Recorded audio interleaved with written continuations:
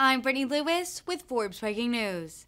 Senator Richard Blumenthal voiced his support for the Let Doctors Provide Reproductive Health Care Act on the Senate floor Wednesday. He decried a post-Roe America, saying, quote, "Worse is to come.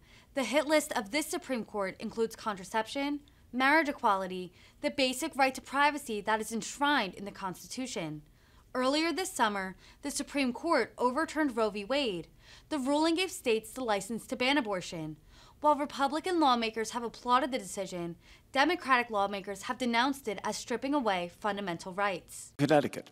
First, thank you to my colleague and friend from the great state of Minnesota for her being such a steadfast champion of this issue over so many years and such an articulate and eloquent spokesman. And I'm proud to join her and other colleagues, as we have done week after week since the Dobbs decision, trying to protect a woman's right to decide when and whether to have children, a woman's basic control over her own body, a woman's freedom that the Dobbs decision stripped away and put in the hands of politicians.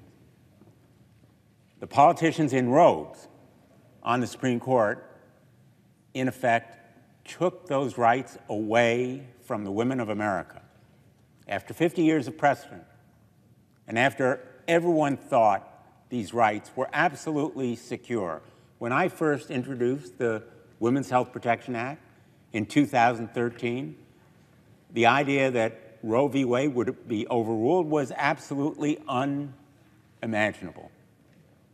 We were trying to fight the disruption of rights piece by piece through state laws that required admitting privileges or width of hallways or waiting times or other kinds of restrictions that constituted an unconstitutional burden on women's rights. And now we are in the post-Roe world where the unthinkable has become real. The unimaginable is with us right now, and worse is to come. The hit list of this Supreme Court includes contraception, marriage equality, the basic right to privacy that is enshrined in the Constitution, the right to be let alone from government interference.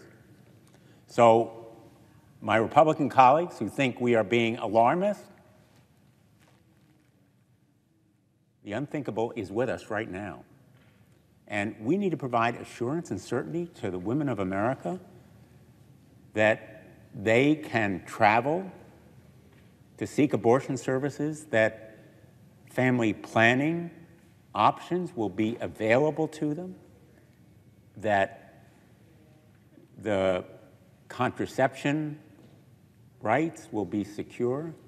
And each time we have come to the floor to seek that recognition of basic rights, the Republicans have blocked us. And so now we are here on a measure called Let Doctors Provide Reproductive Health Care. Let doctors provide health care, reproductive health care. There is a really cruel irony to this effort. The doctors and nurses and healthcare providers who were our heroes and remain our heroes, even more so now, during the pandemic and afterward, can be prosecuted criminally for trying to save a woman's life. An abortion that is necessary to that woman's life may be the mission of a doctor who then can be prosecuted criminally. Now, in Connecticut, we've said, our legislature has made it absolutely clear, nobody in Connecticut is going to be prosecuted. No law enforcement official in Connecticut is going to cooperate with Texas or any other state that criminalizes abortion services. No evidence from Connecticut is going to be made available to an overly zealous or aggressive prosecutor hell-bent on going after a doctor or a healthcare provider or a woman who seeks abortion services. But Connecticut is the exception. Its safe harbor makes it unusual, not common. And so we need a national law. Let Doctors Provide Reproductive Health Care Act that protects the health care givers and providers of our nation to do their job. The Hippocratic Oath is for them something that goes as deep as our oath of office for us. We're sworn to uphold the Constitution. They, in effect, take an oath to save lives. That's their job. And their lives should not be in jeopardy, nor should their livelihoods, simply because they are doing their job. We've seen time and time again that this Supreme Court has no respect for precedent. We've seen state legislators who have no respect for reproductive rights and health care.